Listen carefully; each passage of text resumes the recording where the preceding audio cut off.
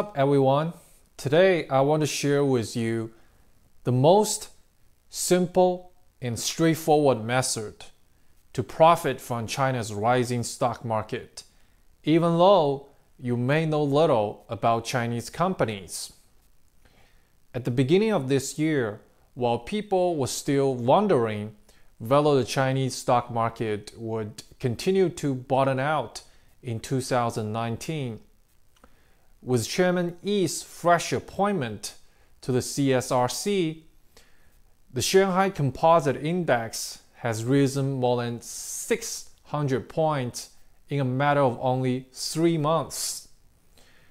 But many investors are depressed to find out that even though the market has risen in general, the stocks or actively managed funds they bought have not risen much, or may even have fallen. So if the market is so good, why can't the stocks we choose rise as well? After all, we may have spent a lot of time analyzing and picking these stocks. So what should we buy?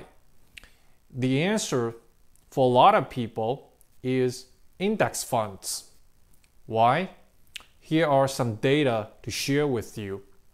Take CSI 300 ETF as an example. The CSI 300 is a capitalization-weighted stock market index designed to replicate the performance of top 300 stocks traded in the Shanghai and Shenzhen stock exchanges. It was considered as a blue-chip index for mainland China stock exchanges, similar to S&P 500. So far this year, it has risen 28% as of March 30th, compared with more than 3,500 stocks in the same period. It ranks in the top 30% and outperforms most stocks. Compared with more than 1,000 actively managed equity funds, it ranks in the top 10%. It is no wonder that people feel that the index is rising while their own stocks or actively managed funds are not performing that well. So why is this happening? This makes it necessary to introduce the characteristics of index funds. The first characteristic of index funds is the high position and exposure, which is also the main reason for this phenomenon.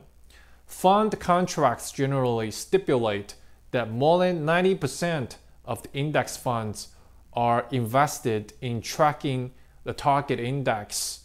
And for actively managed funds, because of the judgment of the fund managers is not necessarily fully in line with the line of the market. So when the market goes up, index funds tend to rise faster than other types of funds with lower market exposure. Another feature is the low turnover rate. For index funds, there is generally a change of hands only twice in a year, every 6 months, when the components of the index are transferred in or out. The index fund began to change hands. If the turnover rate is low, the management fees will also be very low, which can save a lot of transaction costs and management costs, and that would relatively improve the level of investor return. In addition, index funds also use diversified investment to avoid the risk of stock selection. Black swan events have occurred frequently in recent years. If investors choose such stocks, there's no doubt that there will be heavy losses.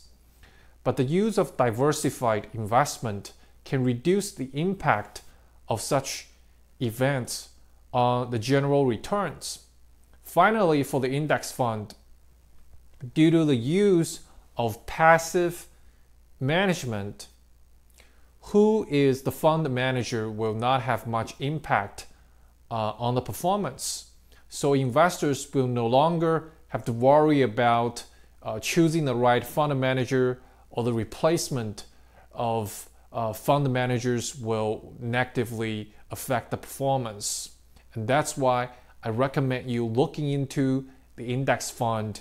And if you want to be lazy and passive, that is the best way to profit from a rising Chinese stock market.